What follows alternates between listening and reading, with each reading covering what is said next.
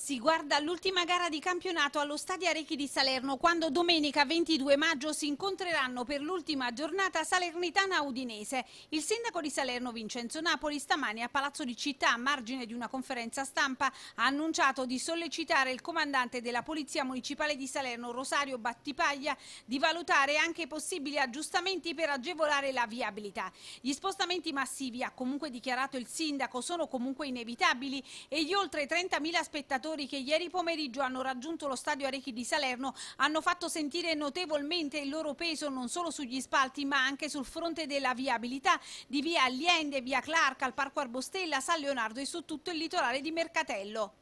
Chiederò al comandante Battipaglia un ulteriore sforzo, però dobbiamo renderci conto di un dato che non è peregrino. Quando si muovono contemporaneamente 30.000 persone le cose naturalmente scontano una qualche difficoltà. Noi confidiamo sulla comprensione di quanti si recano allo stadio e di quanti non si recano allo stadio, per fare in modo che ciascuno capisca che questi spostamenti così massivi e così impressionantemente massivi postulano necessariamente una qualche difficoltà. Questo non ci esime da verificare la possibilità di ulteriori aggiustamenti del piano traffico, però ci sono le leggi dei grandi numeri che sono difficili da sconfiggere.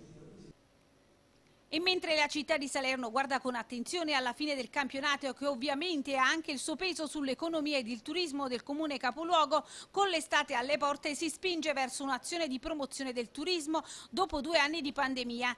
La prima del Rigoletto al Teatro Municipale Giuseppe Verdi di Salerno e i concerti alla Chiesa di San Giorgio nel centro storico di Salerno hanno registrato un grande afflusso di pubblico, un segnale che testimonia la ripresa e il desiderio di vivere la cultura e gli spettacoli. Da qui, ha detto il sindaco Vincenzo Napoli, un'attenzione agli eventi con in primis luci d'artista, tappa di grande aspettativa e al miglioramento dell'accoglienza nel comune capoluogo. Il comune naturalmente, come avrà detto anche l'assessore Ferrara, è a totale disposizione degli imprenditori del commercio.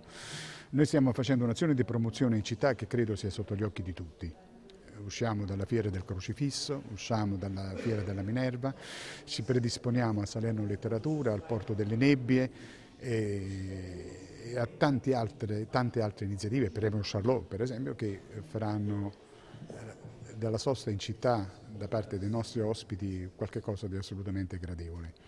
Noi abbiamo l'abitudine di presentare con conferenze stampa i vari eventi che si svolgono in città, quindi sono noti a tutti e credo che in qualche modo questa pubblicizzazione, per esempio abbiamo avuto un pienone alla Chiesa di San Giorgio per il concerto gratuito che Daniel Loren offrirà con cadenza settimanale alla città stessa, il pienone a uno splendido Rigoletto al Teatro Verdi, insomma noi presentiamo quanto facciamo, non tanto per attaccarci delle medaglie a petto, ma per rendere noto quello che succede in città.